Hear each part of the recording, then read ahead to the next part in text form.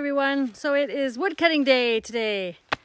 I am doing some fire smarting. So if you haven't heard of fire smarting before, that is basically clearing a kind of making a buffer in between your property and like combustible buildings and all that, and the forest in case a fire comes through, wildfire, which can come raging through here. We've had some significant ones in the past, not around here luckily, but it is definitely a possibility. So I've been meaning to do this for years.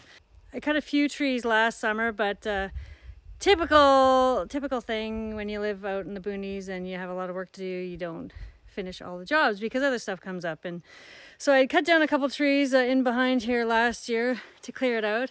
So what you want to do is cut down like the evergreen trees. So I'm cutting down a bunch of the birch or the spruce trees here, leaving the birch and poplar up because those are good for wildfires. Actually, they kind of slow down the fires. So but the evergreens, those are like highly flammable trees. So I'm going to cut a bunch of them down in about 100 feet buffer from my place. I'm going to really clear that out as much as I can, and possibly as much as 300 feet is what is suggested by the fire smarting experts. My glove half on. And so that's my plan, not only to cut the trees but to do clean all the leaf litter and all the deadfall on the ground, because that's another source of fuel. I aim to get a lot of this cutting done in the next couple weeks, because you can see it is winter again. My wood pile is now full of snow again. It was all dry. It was beautiful yesterday. We had no snow, and then this happened overnight. But it's actually good because it's great weather to cut wood. There's no bugs or flies out. And it's a little bit messy, but you know, you don't get too hot. You don't overheat, so that's good. You can see some of my firewood. I'm putting it down. That's the pile I'm starting right there. So that's my green stuff. That'll be there. It's at the back of the shed because it'll be there for a couple of years, so till it dries out. Close enough? Yeah, it'll be there until it dries out. So, and then with the brush, I can't figure out the camera. The brush right there, I am going to haul over to my burn barrel, and because it's so nice now, I probably don't have to burn in the burn barrel. It's so nice, I mean so cold and snowy and wet, that I'm just gonna have a big massive pile. And I'm going to start burning, just chucking them in there. It'll burn a lot faster. Got myself a burn permit yesterday, so it's all good to go, all legit. And just got to keep burning, and it's going to smoke like crazy because it is fresh, you know, leaves and needles and stuff. So, and it's green, so it's going to smoke like the dickens. This is all the stuff I cut last year, and you can see how far I got. I cut it down. I was pretty proud of myself, and then I quit. And I found better things to do, but it still has to be done. So there's like 1, 2, 3. I did cut some down here. You can see these right here. I started on. You can see that pile. Can you see that one over there? Yeah, that thing right there. That pile. That is a pile of brush that I piled up. I raked it all up last year. There's a couple piles over there actually. You can see I started both of those, but didn't get very far with them. So this year, now that I've cleared out some trees, I can drag the quad back here, or drag the trailer with the quad back here, and load it up, and then haul it all over to the burn pile. So I'm going to be doing nothing but burning this weekend. Isn't that exciting? So exciting. Okay, I better go do some more work. I'm stalling here because it's hard work. These freshly cut trees are very heavy. When wood is green, it's very heavy, in case you didn't know.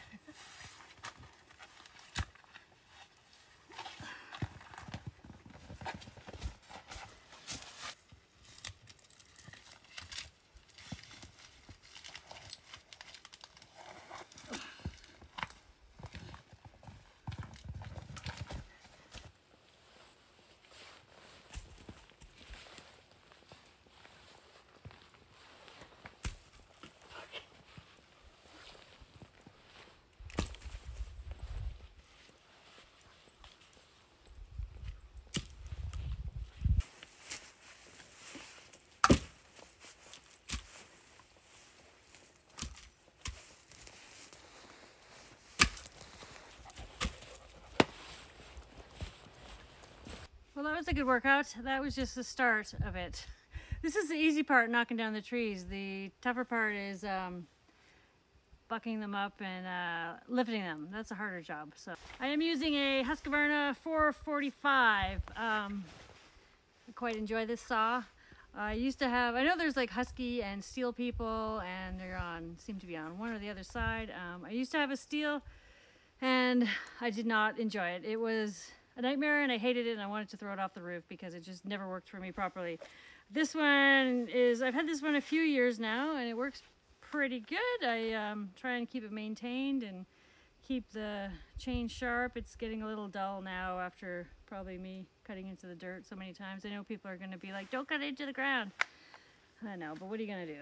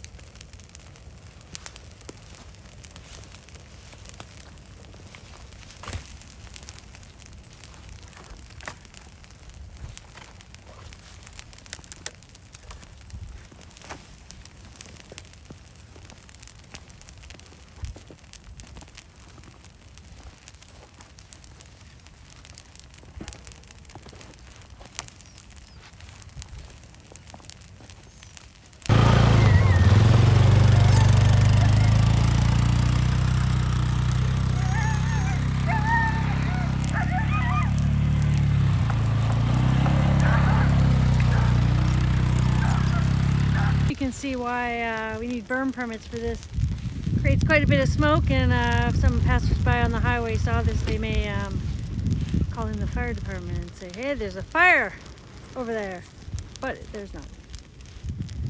Just some brush burning. Better go and finish up my burning and stack some more wood, and then I'm going to call it quits for a day because it has been a whole afternoon of this. So I'll be back at it tomorrow. I think I need a bit of a rest and maybe some Advil now for to ease those sore muscles. But thanks for watching, and I want to thank everybody who is new to the channel, who has subscribed. The fire gets raging. Oh, I better move my quad.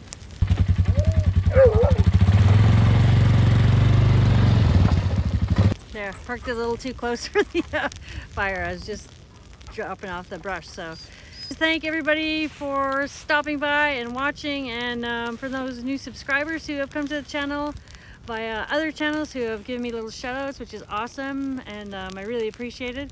So I hope you enjoy your time here. Thanks for watching, and we'll see you next time.